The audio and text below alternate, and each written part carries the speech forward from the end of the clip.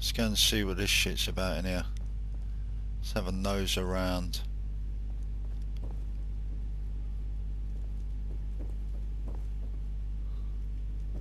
Locked. Locked fast. Hello, hello.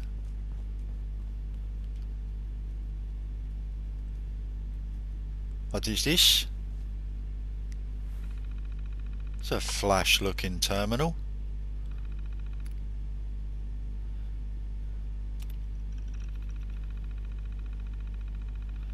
Access local login Kellogg.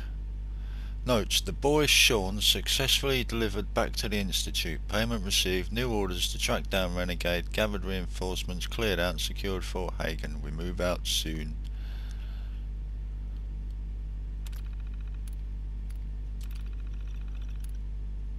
Open doors.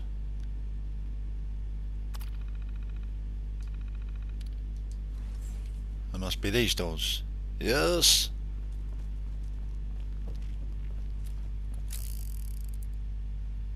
Got Hagen's gun.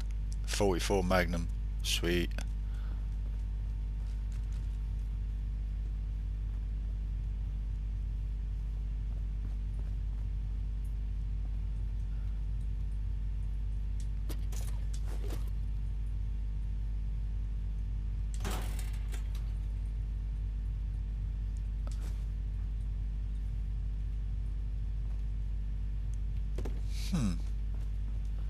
There's gotta be more in here than just that shit. Where are we?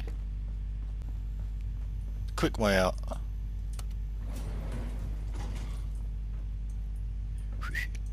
Come on. Come on. Get in the lift. Hey. Move here. Get in the lift. Here. Going up.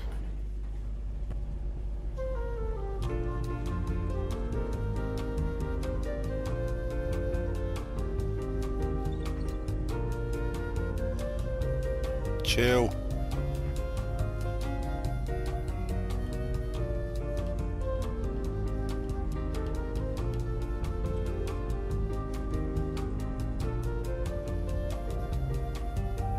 Bloody hell, how deep was we?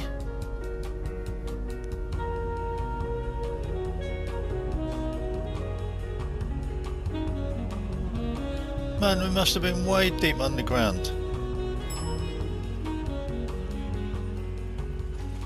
Roof access. Oh, roof access they're on now. Why are we on the roof?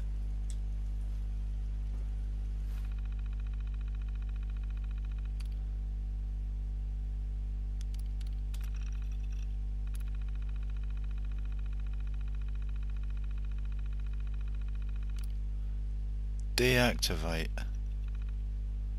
Yes. Don't want to be walking out into a fucking turret. There's 5 of them.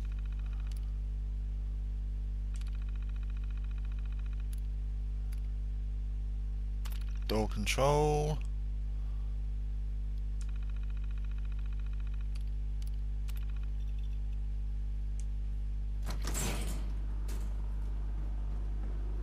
Sweet. Out on the roof. What the fuck is that? People of the Commonwealth, do not interfere. Our intentions are peaceful. We are the Brotherhood of Steel. That's fucking mental. What are they all doing here? Objectives? What's our objectives? Discuss your findings with Nick. Right. Back to Diamond City then. Come on, Nikki. I'm just asking for your opinion. Would be a great quote. He's my client, Piper. Why don't you learn not to snoop on a man's private affairs? Well, well, speak of the devil. You're back. And not with your son. What happened? Where do you want me to start? The part where Kellogg turned out to be working for the Institute? Or the part where he told me they have Shaun? The Institute? Oh, boy. I'm sorry, friend. Truly. That makes things considerably more complicated. He ain't kidding. Heck, Nick's a synth, and even he doesn't know how to get in. No synth does. Security protocols strip those memories out. Bullshit. You're a synth, Valentine. Tell me what you know. Whoa, whoa, whoa. Calm down, Blue. It's all right. The man's clearly upset. Look, Piper's right. Sad thing is, I have no idea. I've been investigating these creeps for over a year now. The Commonwealth's boogeyman. Feared and hated by everyone. True enough. Sometimes they snatch people in the middle of the night, and sometimes they leave old synths behind to remind us that they're out there, but to this day, there's one thing nobody really knows. Where the Institute actually is. Or how to get in. Exactly. But there's one person who has to know, right? The guy who just handed them Shaun. Kellogg. Huh. What about him? He had to have a way in and out. But am I right in thinking he's not available for a chinwag? Yeah, pretty much, yeah. We can talk to him. Feel like holding a seance? A literal dead end, huh? So, a murderer and a kidnapper gets his brains blown out by an avenging parent. Huh. Be a great ending if we didn't still have the biggest mystery in the Commonwealth to solve. He wasn't gonna talk. Even if I had a way of bringing him in alive. Gets his brains blown out. Huh. His brains. You know, we may not need the man at all. You're talking crazy here, Nick. Got a fault in the old subroutines? Look, there's a place in Good Neighbor called the Memory Den. Relive the past moments in your mind as clear as the day they happened. If anyone could get a dead brain to sing, it'll be Dr. Amari, the mind behind the memories. There's no way that could ever work. Stay with me on this. We get a piece of Kellogg's gray matter and take it to Amari. Then we see if she's got the goods to pull this off. Jesus, Nick. Gross. Seriously? I know it's grisly, but what choice do we have? We got no leads, nothing. That old Merc's brain just might have all the secrets we need to know. Yeah. I'm gonna need a really sharp ice cream scoop. I'm sure you'll manage. Whether we're riding this crazy brain train or not, we can't all go running across the Commonwealth, so who's coming with you? I have to go to the Memory Den either way, if I'm going to introduce you to Amari. But if you want to head there together, just say so.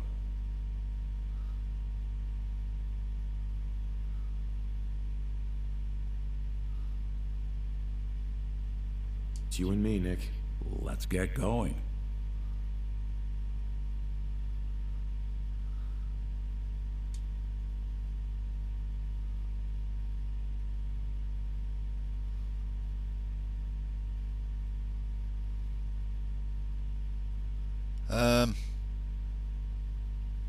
I don't really want him going anywhere, but... Don't worry. We're gonna get your boy back. Just a few more steps. Well, you two are out. I'm gonna do some more research. I'll be at the public if you need me. And by the way, at some point, you owe me an interview. I want to hear how this whole story got started. Yeah, alright. I'll do it after this job. Come on, Nicholas.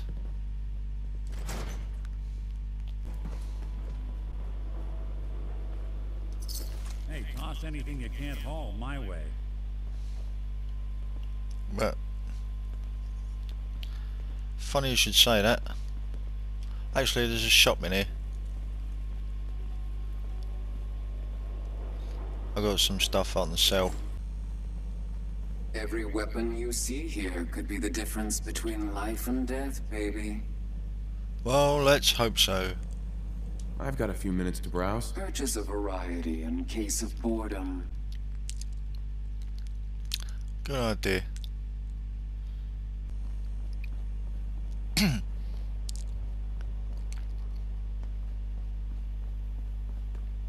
many folks these days count on violence to solve their problems. You only have to look around to see where that got us. Brotherhood of Steel. Better stay out of Good Neighbor. All I'm saying. 6 last raider attack. Folks bought me so many Can't drinks, believe it. I don't even remember the rest. You look just like Sammy, too. He sure as hell didn't act like him. Institute thinks they can replace people with synths in this town? They got another thing coming. What am I gonna tell his mother? Hey, just your friendly neighborhood watch. Shooting down Institute spies as they crop up. On.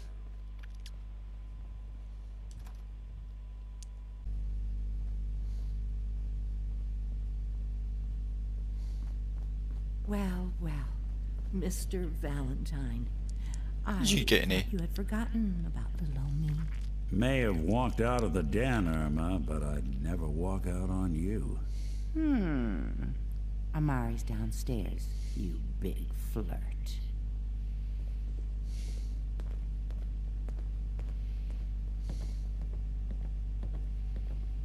Ma'am?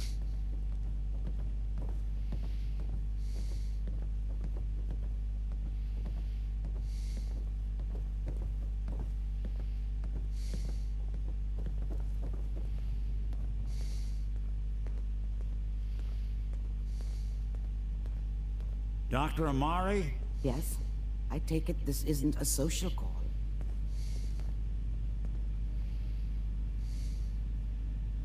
This one's all yours, Nick. We need a memory dig, Amari, but it's not going to be easy. The perp, Kellogg, is already cold on the floor. Are you two mad? Putting aside the fact that you're asking me to defile a corpse, you don't realize that the memory simulators require intact, living brains to function.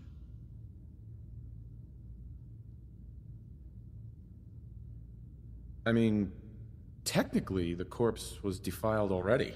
This dead brain had inside knowledge of the Institute, Amari. The biggest scientific secret of the Commonwealth. You need this, and so do we. Fine. I'll take a look. But no guarantees. Do you have it with you? The brain? Yeah, well... Could you say that like Dr. Frankenstein? Ego fetched me the brain. No? No, I will not. Now, do you have it? Here's what I could find. What's this? This isn't a brain. This is... Wait, that's the hippocampus. And this thing attached to it? A neural interface? Those circuits look awfully familiar. I'm not surprised. From what I've seen, all Institute technology has a similar architecture. Nick's an older model synth. Is he compatible? That's exactly what I was thinking. If we are lucky, it should hook right in. But even if this works, Mr. Valentine would be taking on a tremendous amount of risk. We're talking about wiring something to his brain. Don't worry about me, Amari. Let's do it. We should try plugging you into a toaster next. Fresh toast. It's nice to know that even when I'm about to have a foreign object shoved into my noggin, you find new horrible ways to laugh at my expense. Whenever you're ready, Mr. Valentine, just sit down. If I start cackling like an old grizzled mercenary, pull me out, okay? Let's see here. You'll be fine, Nick. I need you to keep talking to me, Mr. Valentine. Any Almost... slight change in your cognitive functions could be dire. Are you feeling any different? There's a lot of flashes. Static. I can't make sense of any of it, Doc. That's what I was afraid of. The mnemonic impressions are encoded. It appears the Institute has one last failsafe. There's a lock on the memories in the implant. Damn it! Tell me you have a way past this, Doc. Let me think. The encryption is too strong for a single mind. But what if we use two? We load both you and Mr. Valentine into the memory loungers. Run your cognitive functions in parallel. He'll act as a host, while your consciousness drives through whatever memories we can find. Whoa.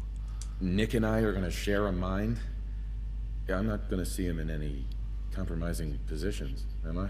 Yeah, if a smart mouth was all it took to solve problems, we would have found your son by now. No. You won't have to worry about that.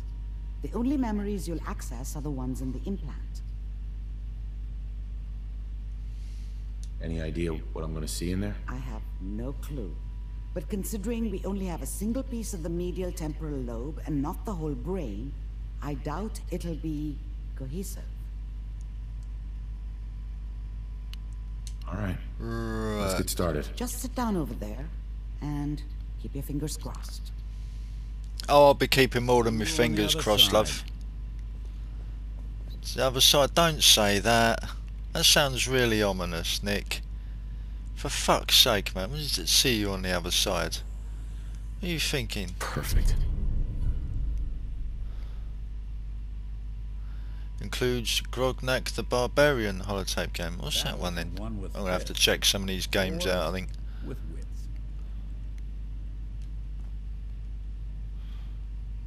Oh, she's got loads of stuff here, look. Yoink, yoink, yoink, yoink, yoink, yoink.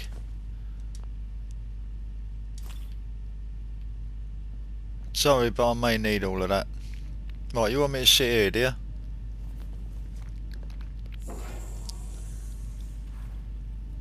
Please stand by.